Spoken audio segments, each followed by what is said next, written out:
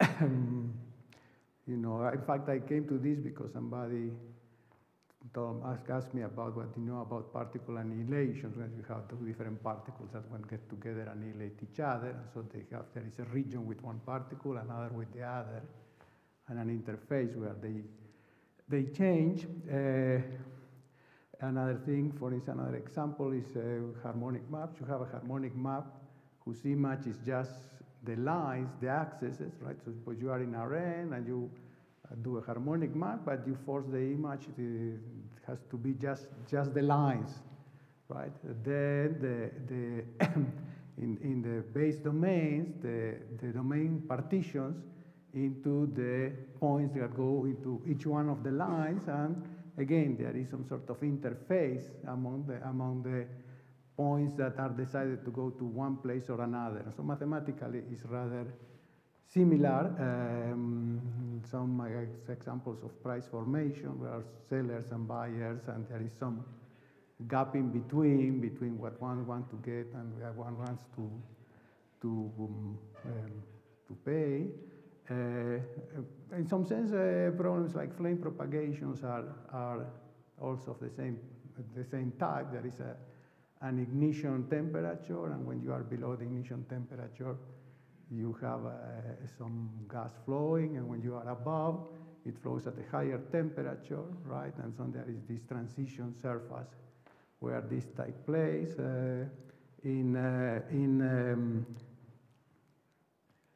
There are problems in phase transitions, which are more complex, where you have the two phases of some continuum, and then there is this change of phase interface, and there are problems which are also of the same type, but a little bit more complex, because, for instance, in many of these problems, there is also a surface energy, and so what you have is not only a diffusion on one side and a diffusion on the other, but also there is the surface energy that links then the curvature of the surface to the densities on both sides. So there is also those type of problems. I'm not going to talk about it like that.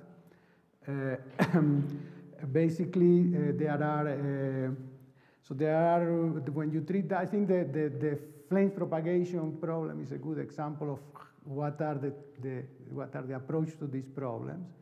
You have the flame propagation, you have the area where the temperature is bigger than ignition, and there you have a diffusion process, Laplacian or something like that. The area where it is smaller, and then you have to decide what happens in between. And so there is sort of what would call the soft model, right, or where it is assumed that the flame has some width. And so mathematically, that means that there is some sort of a smooth passage from one phase to the other, okay? And then you can do the sort of high limit approximation, where you reduce the ignition at just the surface of ignition. And then that means that there is some sort of discontinuity on the derivatives of the surface, okay? And so when you study the problems, you start to looking at it to find existence of this problem. The easiest thing to do, or the best approach, is to consider the soft problem, where the temperature, the flame covers a strip, and therefore the equation is not so dramatic. It's like a heat equation equal to some right-hand side, which is bounded, which determines that you put in the ignition temperature. When you want to study the geometry of the limit, then you have to make the width smaller and smaller and smaller, right? And so the ignition concentrates just on the surface, and that becomes a free boundary problem. And so for existence and regularity is worse, but for the geometric description of what happens is better, because it's a neat transition, okay? So we will see a little bit of that phenomenon here.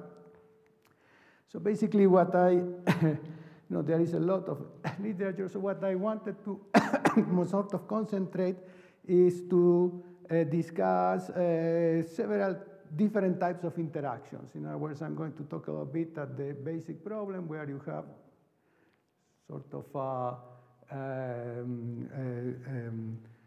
two regions, right? A region where there is the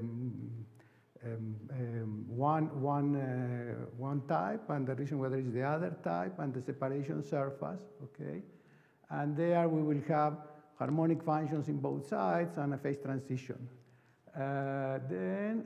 So another interesting type that we have been studying is when the segregation makes a jump. In other words, where there is a gap between the two species, okay? This is, when we thought about doing this, I looked a bit at the literature, and there are some very interesting examples. For instance, there is one where, there is ants are very aggressive. And so when there is a dense population, when there is a not big population of the ants, then they are more or less separated in groups without too much organization. But when there is a high percentage, high density of ants, then they group their nets in hexagons.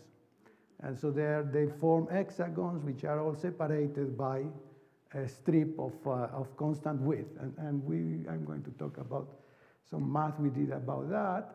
I'm going to talk about also describe a little bit when the media, the diffusion is given by fully nonlinear equations as optimal control problems, and then I will talk a little bit more mathematics on that, and also when one of the species moves infinitesimally, is a local, Laplacian type diffusion, and the other species instead can travel at a distance, can do jump processes.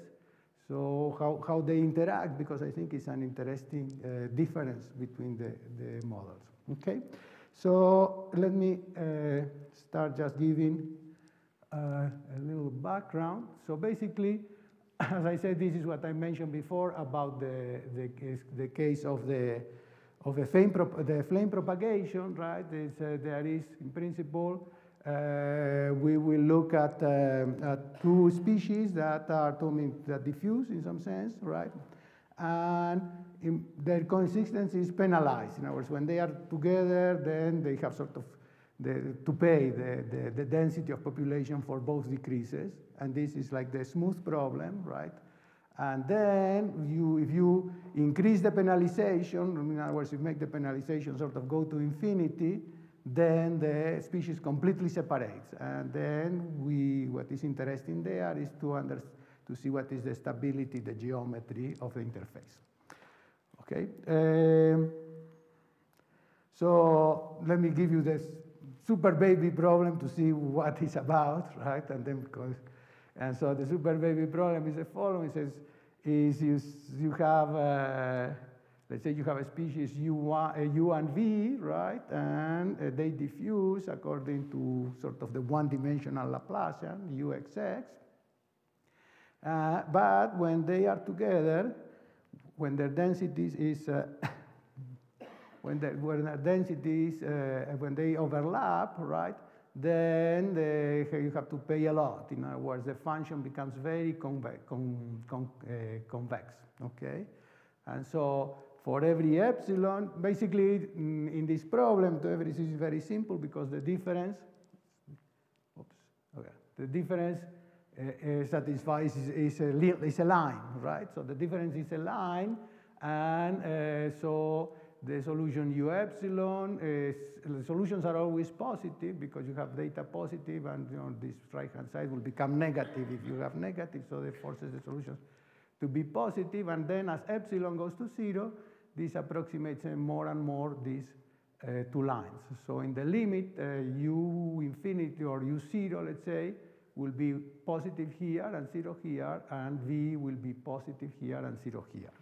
So this is basically, this is the simplest model, the first model I said I wanted to discuss.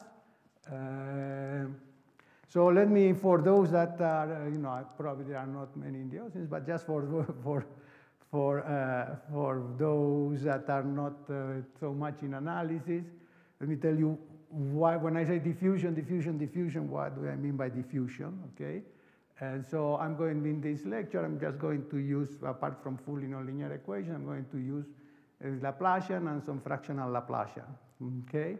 And so let me tell you what the fractional Laplacian is. The fractional Laplacian is, so is this formula, okay? I'm interested in the Laplacian to the 1/2, which is when S is 1/2, so here is n plus 1. And so basically, why is this a diffusion? What do I mean by a diffusion process? It means that an integral like that basically represents a gain-loss operator. In other words, I'm in the position x, right? And there is a particle as a diffusion, as a distribution of particles u of y everywhere, right? And then there are the particles are jumping, so there are particles that jump into my position, and there are particles that leave my positions. And so if I want to know what is the balance of particles at my position, right, then I have to, this integral accounts for the particles which are in the position y and are jumping into x, and the density of jumps is given by this kernel. In other words, the positions which are far away, there are less particles jumping into my positions. And as they get closer, there are more particles, right? And these are the ones that are going away. And basically, the Laplacian is a limit configuration of that. In fact, you know, when you look at the Laplacian, it's uxx plus uyy plus ucc, and you don't know why is this particular, why is this a special function, right, special equation. But really, you can think of the Laplacian as the limit of the average. Again, yes, I'm in the position x, and I'm surrounded now in a little ball by the densities uy, right? And if I take this average and I divide by the, I have, well, here I have the volume of the ball plus 2. It has to be, it's n plus 2, the radius of the ball to the n plus 2, because it's second derivatives, right? So if you look at that limit, here it has to be 1 over epsilon to the n plus 2, then that limit converges to the Laplacian when epsilon goes to 0, okay? And I think this clarifies, at least I find it is clarifying, when you look at the heat equation, right? It says ut equal Laplacian of u. Why is the heat equation special? Because the heat equation is basically saying, I am standing at this position, I am being surrounded by these particles, okay? And if the average of what surrounds us is bigger than my density, right, then I'm going to grow, right? The ut says if the Laplacian is positive, that is, if there are particles coming in more than the ones that are going out, then the function grows. And if the quantity, the density at my point is bigger, the function decreases. In other words, I'm trying sort of to revert to my surrounding averages, okay? And that's why if you take the heat equation and put some initial data, which is oscillatory, that immediately kills the oscillations and tries to smooth everything, okay? And so this is, so this in some sense is what will justify how things happen later, okay? Another thing that I will be needing later, I will need to use is the following, is that the half Laplacian, right, this is what I said, the half Laplacian also can be represented in the following way. So I'm in the space x of dimension n, right? And then I can write the half Laplacian just in that space, right, which is this formula.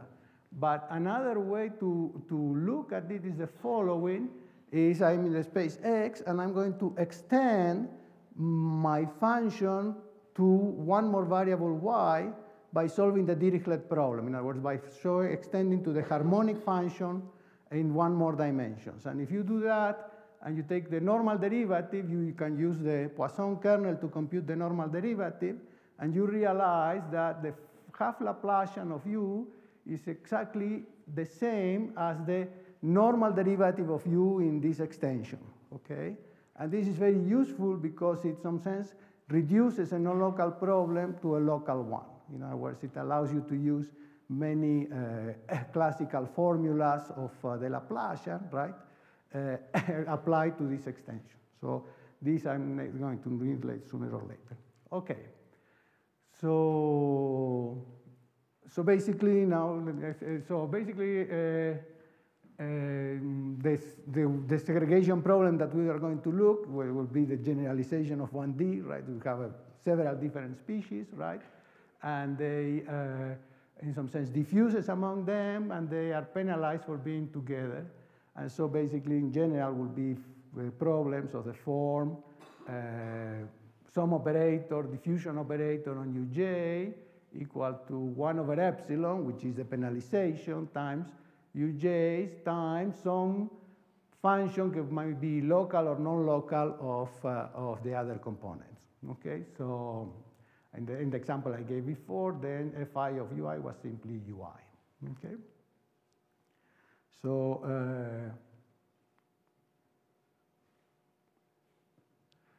so the ui's, right, the f are positive, so the uj's are all subsolutions of a diffusion equation, and therefore they are automatically bounded by the boundary data, right? In other words, you have a subsolution of an elliptic equation, general, the boundary data bounds the interior, so my functions are all going to be bounded, no problem.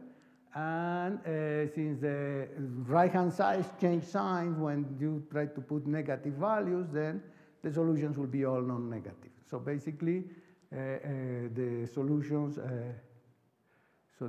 of this equation in general will be all non-negative and bounded above. And as long as epsilon is not 0, right, then it is usually rather standard to find solutions of these equations. You know, these elliptic equations, a nice right-hand side. You can apply many different techniques.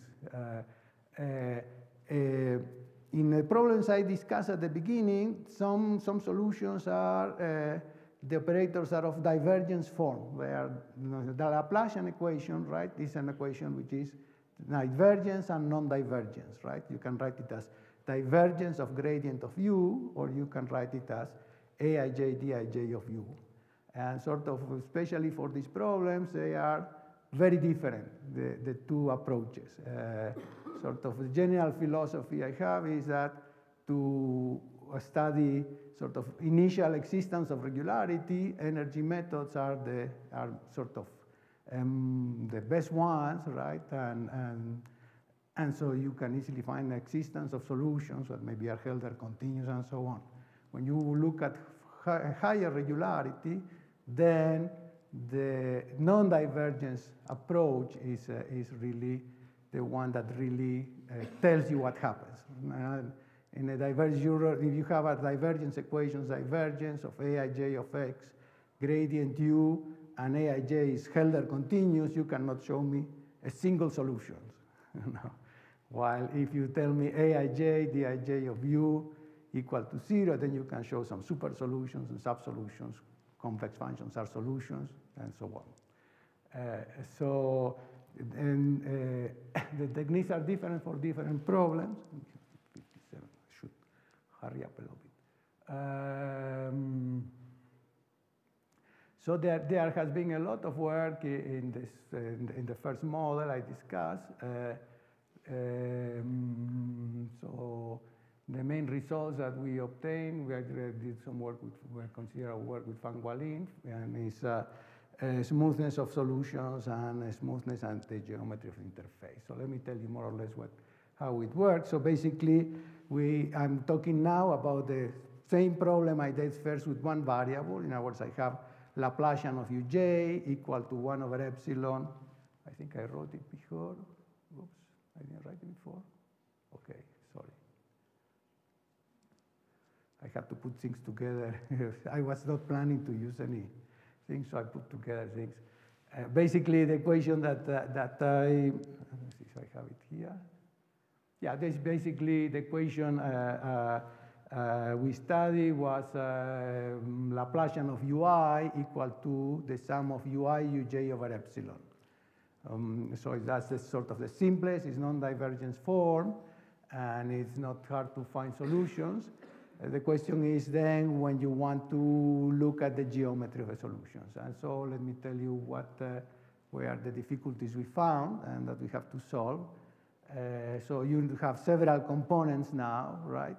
And if you have only two components, then you are basically in the one-dimensional case. In other words, you take one minus the other, and then you just, the UI, uj cancels, the UI, uk's are different. Let me just write something.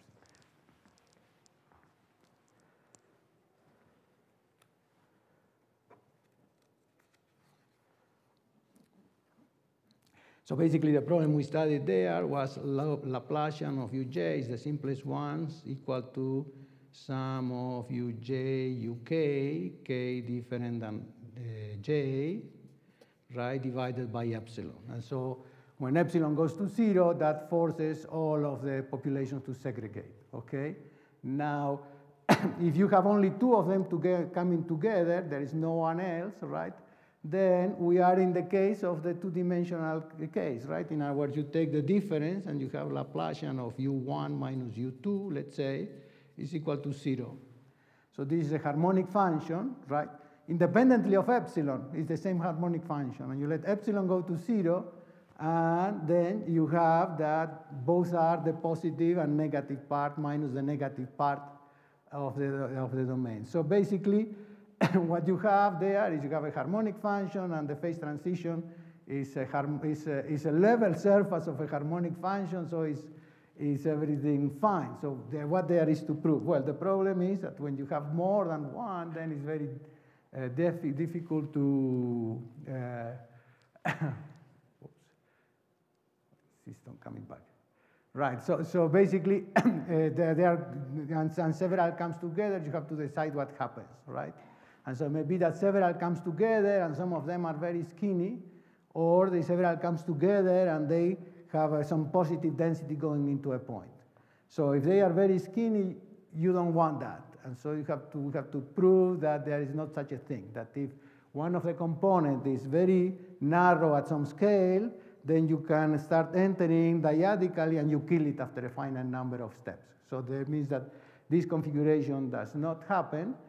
And then if that configuration happens, then, so now we know that we have sort of several, if you have more than one component, you can have severals, but they keep some positive density. And so what you can prove is that basically you can separate them neatly, and so you have that transition between these functions. And so this and this now become harmonic transitions, so they are regular, and then where you have a triple or multiple point, and we use there sort of some algorithm monotonicity formulas for multiple valued functions that basically allow you to show that asymptotically the components are like homogeneous of the same homogeneity. So it's basically like a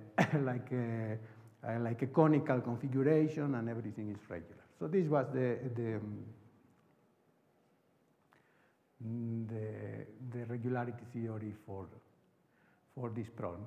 So one that was more interesting that I did with Stefania Patrizia and Veronica Quitalo was what happens if there is a gap, as is in the example of the ants, right? I mean, how do you model the existence of a gap?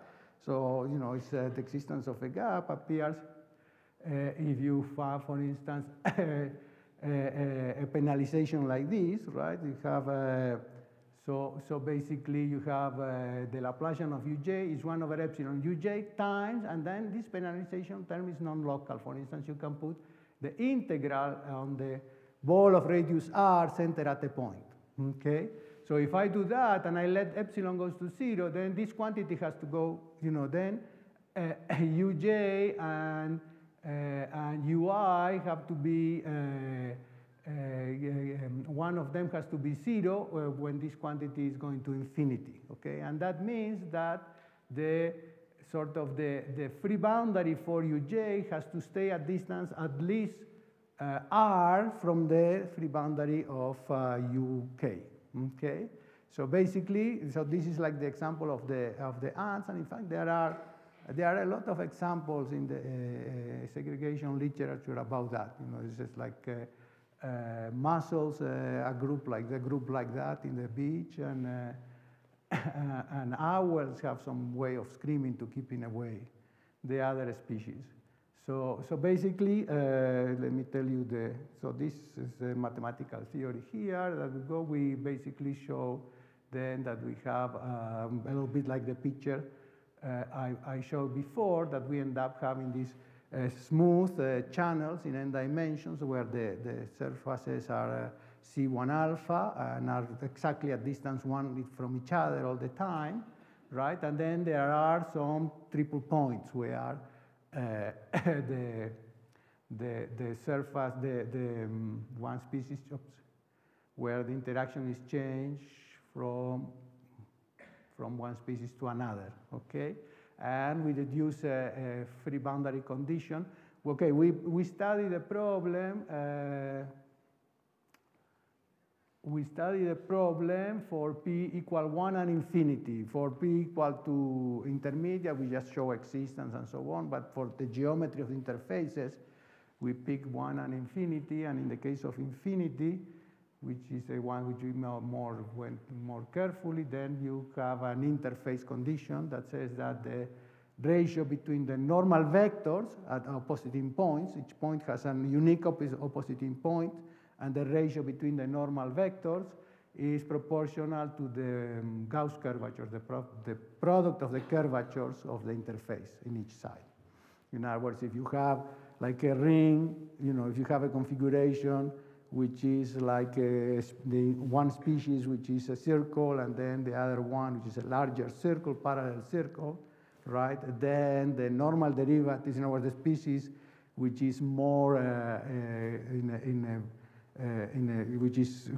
whose habitat is concave, needs to put a higher normal derivative than the opposite one to sort of resist there. Okay, so now I want to discuss these two problems, the non-local, non-local, and this I want to discuss a little bit more in detail and give you some of the mathematics. Okay. So basically, the question we wanted to look at here, then it is like the first species, right? In other words, you have Laplacian, but the issue is if one of the species has, it has a jump process. It could be a flying insect, or could be as plants that are carried by the wind. So you have these two, and then the first question you ask is, okay, well, what do you expect, right? What do you expect to happen? So we write again the basic penalization method, right? I'm going to discuss things pretty much with every S, but I'm just going to discuss the 1/2, which is easier to discuss. Okay. So basically, we have this, and again, if you take the difference, then you have this relation that is Laplacian of u epsilon minus Laplacian to ds of v epsilon has to be equal to 0. Okay? And so when you let epsilon go to 0, then you ask what happens. Okay?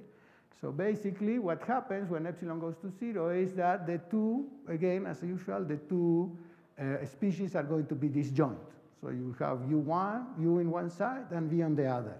Okay? In the part where u is equal to 0, the Laplacian of u is equal to 0, right? There is nothing to say, okay? Now, but if you have a fractional operator, the operator in the set where the function is 0 is not 0 anymore. In other words, if you do, I don't know if I wrote it, yeah. Okay, so you expect again adjacent supports, right? But if you do, but now we said, okay, in the region where Laplacian of, in the region where Laplacian of where u is bigger than 0, right, we have, in the part where, yeah, where in the interior of place where u is equal to 0 and v is bigger than 0, Laplacian of u is equal to 0, because u is equal to 0 forces is infinitesimal, the Laplacian of u is equal to 0, right?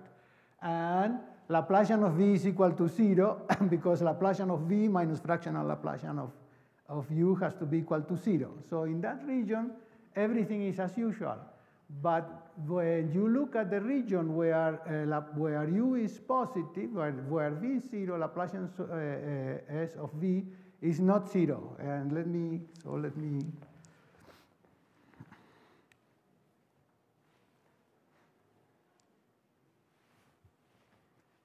Okay.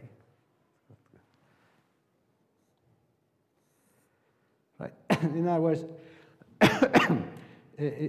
suppose that you are looking at so you have Laplacian to the 1/2, let's say, or to the s of v, right, equal to 0 in this region. Okay, so v is some positive function, right, is equal to 0 because here to 0. Then what is the Laplacian of the fractional Laplacian of v here? Well, you know, I have to do the integral of v of y minus v of x0, this is x0, over y minus x0 to the n plus 2s, right? But, you know, this integral is always positive. You know, here is 0, this is integral, and here is strictly positive. So, in fact, if you have a Laplacian of v equal to 0 and just in one dimension in this direction, then here v is like x to the s. That is the power of a Laplacian. And here v is, and the Laplacian here of v here, Laplacian to the s of v here is 0. But here v is 0 and the Laplacian to the s of v is equal to 1 over the distance here to the s. In other words, you cannot just now is not again the same game as before. So basically,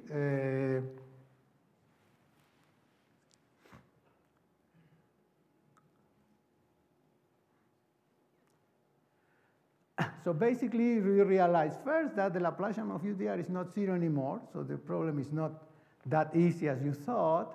And then the other thing is that fractional Laplacians cannot carry mass in a surface. You know, the Laplacian can be a distribution on a surface, right? If you take the function absolute value of x, right, then the Laplacian is 0 on one side, 0 on the other, and it's a delta at the point, right? In other words, the first derivative of absolute value is the jump, and the second derivative is the delta. Okay, so in the previous problems that we looked, which were just infinitesimal, the interface always carried a measure. Okay, here the Laplacian to the s of v cannot carry a measure there, and therefore the formula that says Laplacian of u minus Laplacian to the s of v equal to 0 says that the Laplacian of u cannot carry a density there. Okay, so your solution has to be for u. What you have to solve is that Laplacian of u is equal to Laplacian of s of v when in the which is bigger than 0 on the region where u is bigger than 0 on the left in this picture, right? But also has to come tangentially all along the interface to 0. Okay, and so this is a much more delicate problem than the previous ones.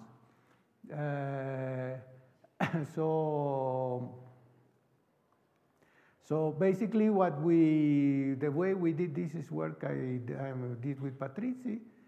What we did then is to use a subsolution approach.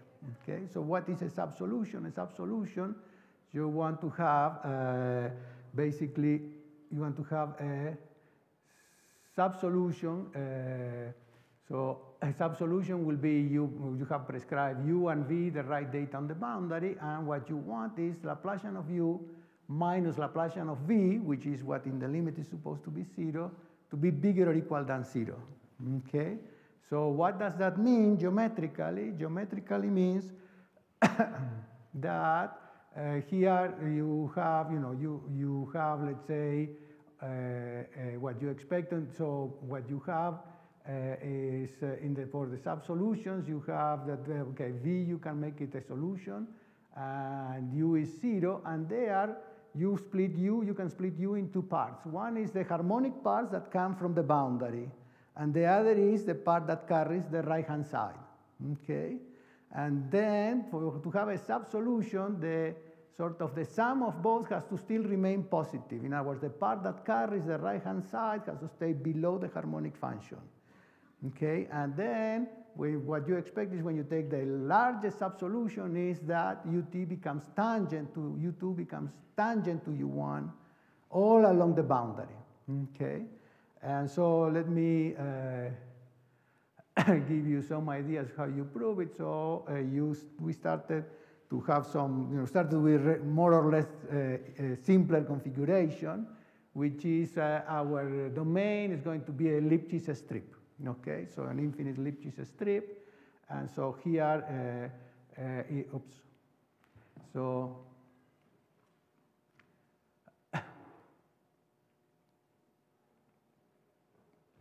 okay, so here on the right we have v equal to 1 and u equal to 0. On the left, v equal to 0, u equal to 1, right? And then we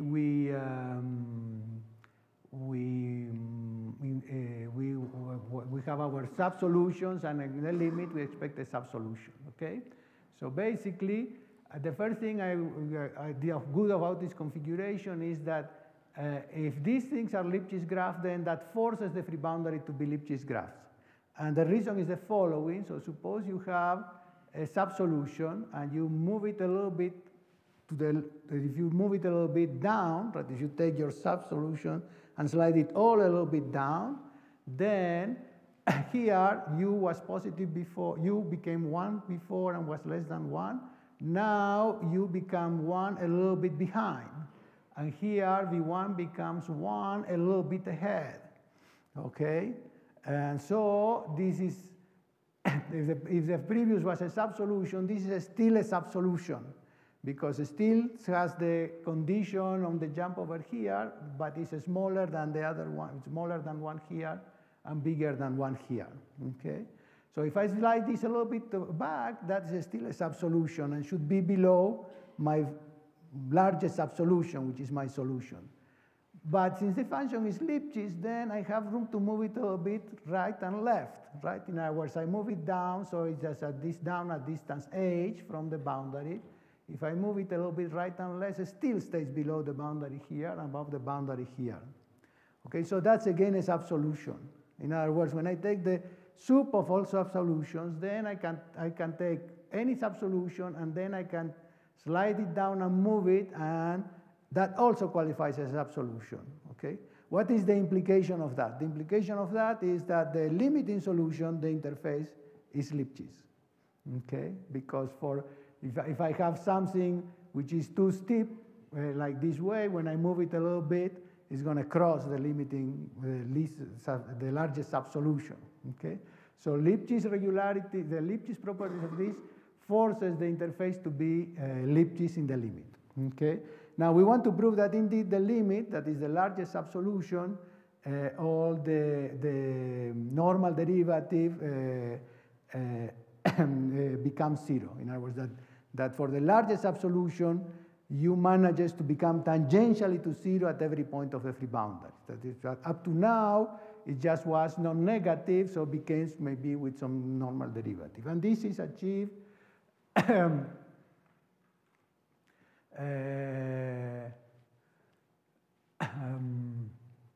so this is achieved by we need several observations.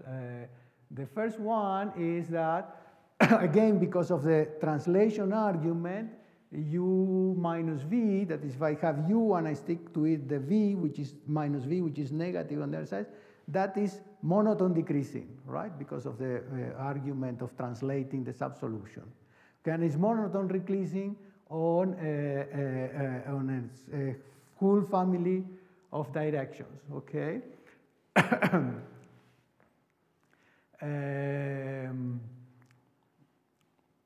So we want to show that in the limit,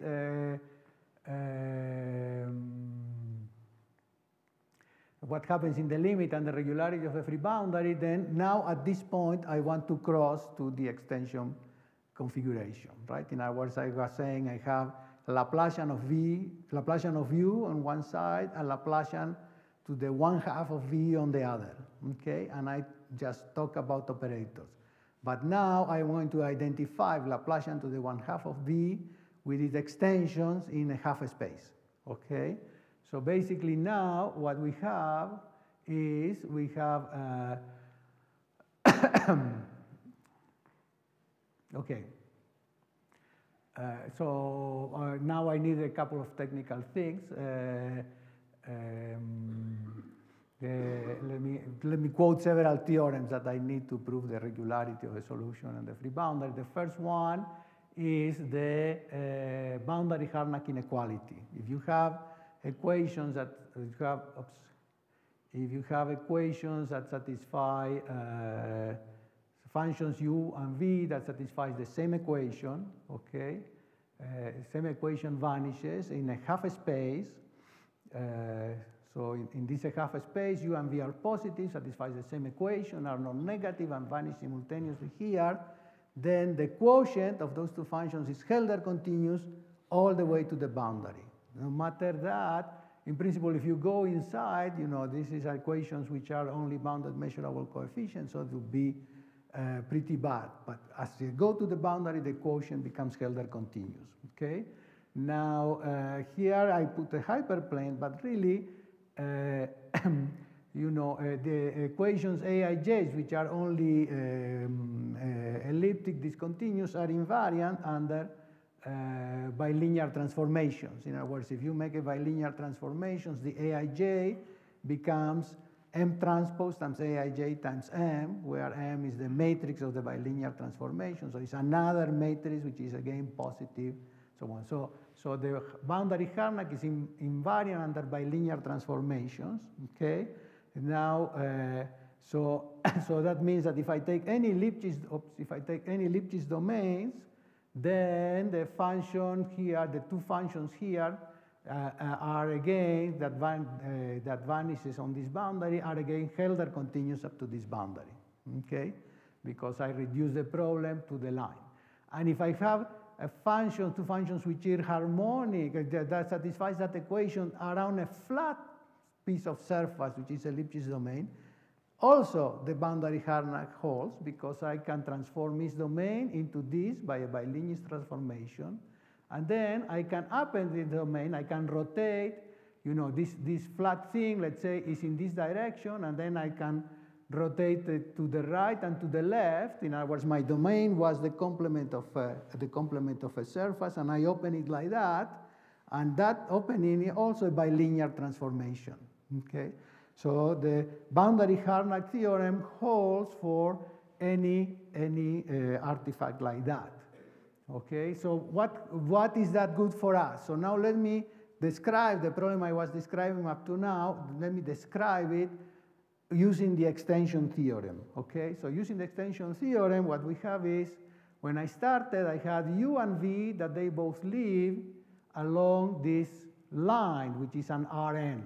Okay, and I have extended, and here along this line, V satisfies Laplacian, fractional Laplacian of V equal to something, right? 0 here, positive here. So now I do the extension, the symmetric extension. So U still lives here because the equation of U is here and the Laplacian is here, I don't have to touch it. But now, if I do this extension, the fractional Laplacian of V, which is convolving with this kernel, becomes V nu, becomes, you know, it's not an integral thing anymore, it's a value at the point.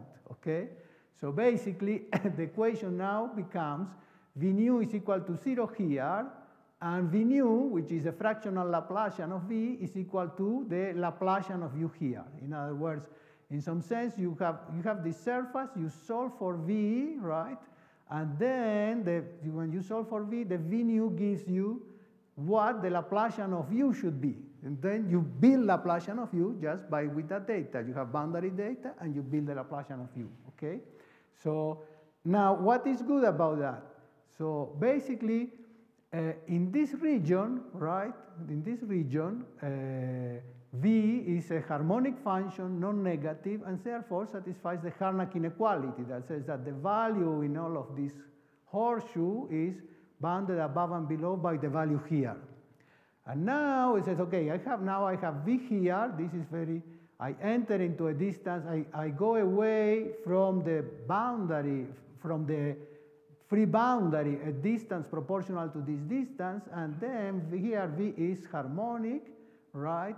And is of order, some order here, then it is of, V nu is of an order less, that is, if here V is like D, here is V like D, right? And I'm at distance D, I have a distance D from some distance from the free boundary, then here should be, I'm sorry, D to, yeah, this is the distance, but V is like, I write this V to the alpha for some alpha, okay, which I want to prescribe later. So V is like D to the alpha here, is like D to the alpha here, the derivative is like D to the alpha minus 1, okay?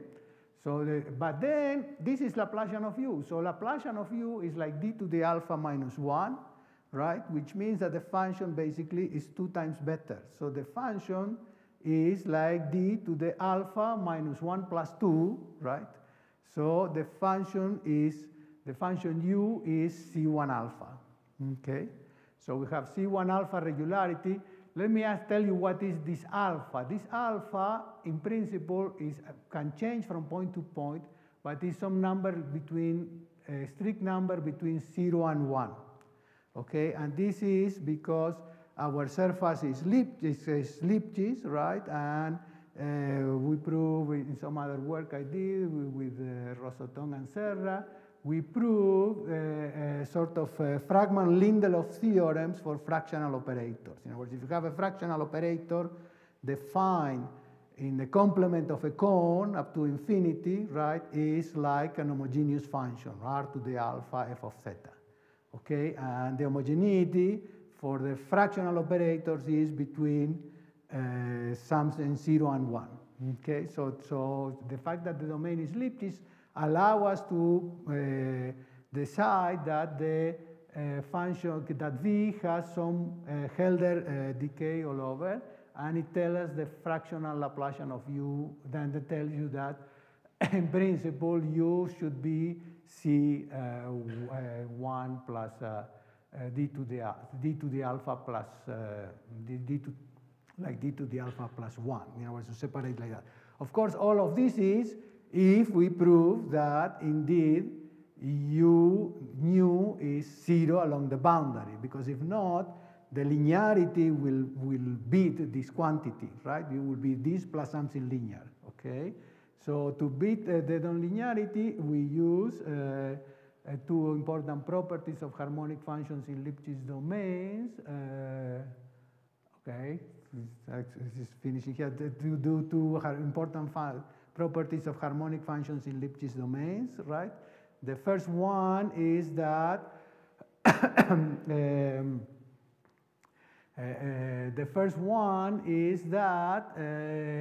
the normal derivative is in L2. This is this was proven by Dolber in the 70s in some sort of more complex way, but it's a relatively, you can really prove it very simply because you take U, so you have a Lipschitz domain, and you have a harmonic function here, and then you take U, and this direction is E, and you take U and UE, and you write the standard formula, Laplacian U, UE, minus UE, Laplacian U, in the domain, is equal to U nu, UE, minus, I'm sorry, this is Laplacian of UE, minus U, UE nu. This is 0 because this is 0, this is 0 because everything is harmonic. There is some part of this which is far away, right? And so this is equal to the part which is far away over here, right? But since the domain is Lipschitz, the normal derivative always form an angle less than 90 degrees with UE. So U nu UE is like U nu square or UE square, comparable to both. Okay, and so basically to prove that U nu is 0, U nu is an L2 function, so you have to prove that it is 0 almost, which is 0 almost everywhere. Okay, and so you have to take a point on the boundary where u nu is a point of differentiability for u nu, and then if the function hits at an angle, you can make a small perturbation, move it a little bit forward, and find a better subsolution. Okay, so that is the way we prove that the solution is C1 alpha. So this is basically the theory for the local, non-local, and let me just go. I still have a bunch of pages, but let me just talk a little bit at the case where the segregation corresponds to fully nonlinear equations, to optimal equations and optimal control. So optimal control sort of it means that it's more adapted to financial mass than to a species, but basically it's a nonlinear diffusion problem, right? That is the diffusion process that minimizes diffusion among a family of operators, right? So basically, the typical limit control is the following, right? You say you you are allowed. Suppose I'm standing here, right, and I want to do a random walk and want to decide what is the probability I hit the door before the wall. Okay, then. If I'm moving according to making a little circle around me, if I move at a point around a little circle around me, right, that is the Laplacian, the solution. The expectation of going through the door is going to be the harmonic function, which is 0 on the walls, because if you are by the wall, you more probably hit the wall. It's going to be 1 at the door, because you are just by the door, most probably you are going to go out. And in between, right, the probability of hitting the wall at this point, if I'm going to move in a little circle, is equal to the average on the little circle, right? But this was the Laplacian from the beginning. The Laplacian is the, right? So this is Laplacian equal to 0, okay? So if I move in a little circle, right, then the expectation of leaving through the door will be the solution to that problem. Okay, now suppose that you allow me to choose my random walk, right, point by point, right? In other words, you allow me to choose an ellipsoid. In other words, okay, I'm going to jump into an ellipsoid, right, that has some bounded eccentricity, okay? And so I can point my ellipsoids to try to minimize or maximize my probability of going through the door, okay? So basically then, since I can choose one at each point, what I want to find is the operator, right, that is basically will be the infimum of aij of x, dij of u equal to x at this point, right, point by point among the family of all admissible matrices aij, right? And so to control the eccentricity is to basically say that aij will be, that aij is going to be, I was going to jump a lot. Yeah, it's going to be between two multiples of the identity, that is two multiples of the Laplacian, okay? Now, the solution of that equation, which looks completely wild, right, is a solution of a fully nonlinear equation. And there is this beautiful theory done by Krylov, Safanov, and Evans that says that such a solution of such operator exists and is a C2 alpha function, right? And then you can get more higher regularity. So basically the problem that Veronica did the study was you have two species and each one of them minimizes his diffusion property, so you know, and so has satisfies the fully nonlinear equations, okay, and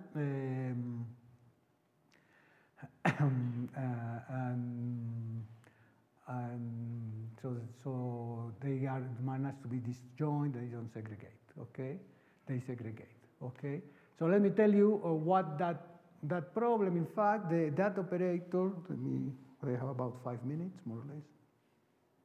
Okay, so so that operator basically it has, you can really give a formula for U, although it's a little bit wild formula. You take U, you have to take all the eigenvalues, you multiply the positive eigenvalues of the square of U by little lambda, right? The negative by capital lambda, right?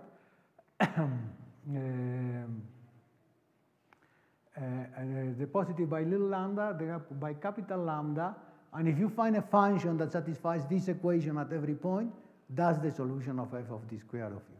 Okay, so it is, as I said, it's remarkable that such a solution exists and it's so smooth. Okay, so basically, Veronica proved existence of Holder solutions, right? You have the two disjoint domain, and each one they satisfies this equation. She proved that the solutions are in fact Lipschitz continuous across the interface. Inside they are C2 alpha because they are solutions of the fully nonlinear equations. And they are smooth outside. Okay, and with Veronica, Monica Torres, and Patrizzi, we look at the regularity of the interface and the regularity of the solution and the interface where you change from one to the other. And basically, so basically, we prove regularity, C1 alpha regularity in the interface, and that involves a bunch of steps, which I'm not going to enter to because it's like 10 pages. But basically, let me see if I can catch the first thing. Okay, we have the usual equation, right? F of one minus f of the other equal to 0, okay? Then you can prove that the solutions are Lipschitz. This is what Veronica proved, the solutions are Lipschitz. And then the next thing we want to prove, is that not only they are Lipschitz, but they have the same slope. So basically, if it's non-trivial, if we have a tangent plane, then will be the same for both, okay? And so the fact that it has a tangent plane from both sides comes from a monotonicity formula. So this is monotonicity formula for subharmonic functions that I wrote with Friedman and Alt years ago, that says that if you have two subharmonic functions in adjacent domains, then the quiz quantity is monotone.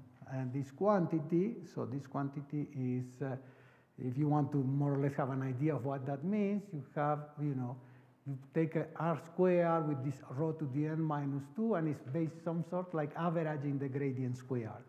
And another r squared with this one and averaging this. So this quantity is r squared times this and the other r squared times this is like an average of gradient square of U. And so you can, so this function is monotone, means that if you go to the origin, it will have a limit. And if the limit is different from 0, that means that the two functions that we are coming together in this that this finite domain was basically a plane asymptotically, and these two functions were linear. And we know from the Veronica words that then these two linear functions have to coincide. And once you have that, then to prove, so you prove that if the you prove two theorems. One is that the free boundary is flat, then it's Lipschitz, and then if it is Lipschitz, it's C1 alpha.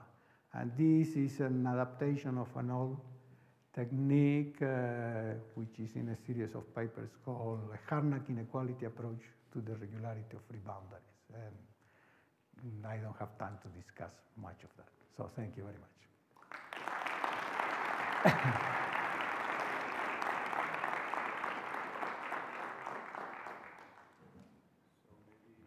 A couple of questions. Antonio? Yeah. In the mode that you have to your right-hand side, the non-local term on the right-hand side. Yeah. The term is not local. And if you have the quantum non-local somehow.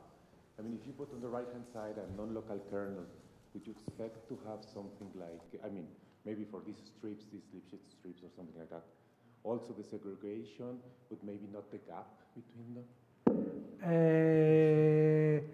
Yeah, I think so. Let me say what was the reason, because I thought about that. If you have a gap, I think then you can move the non-local term, could advance the non-local term a little bit. I think that was the reason. But I thought about that, yeah. You have a degeneracy there that you may shift. Pardon? You may shift the solutions. The fractional thing, because the fractional thing, I mean, the gap you mean would be because it's a degeneracy in the Laplacian, right? Right. So, but then the species which is in the other side can move and advance. Yeah, yeah. Okay, anybody else want to ask a question? As a matter of fact, I would be interested if there's some biological reason for this action over a distance for the non-local action. For example, for the ants, what is the non-local action, the non-local agent between the ants? No, there is the ants are the ones which just satisfies the second order. But if you have bees that are fighting the ants, then the bees, right, can travel at jumps. Mm-hmm. If you are talking, there are these. One example I found in the literature is there are, these seeds that are like a small that the wind carries around every spring. Okay. Certainly in Texas, I probably in Argentina too, right? I don't know. We call it panaderos. Because it has a little seed in the middle, and then it has like, what is it? Is in Mexico a name for that? You don't know. Okay. Now, at some moment, and the wind carries them around, right? And they go and see everywhere. And there are many species like that propagate, where the seeds propagate at a distance.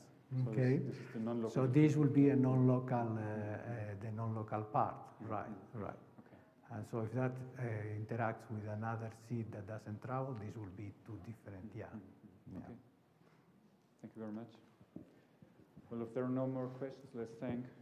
Okay. Thank you very much for being with us here. Celebrate.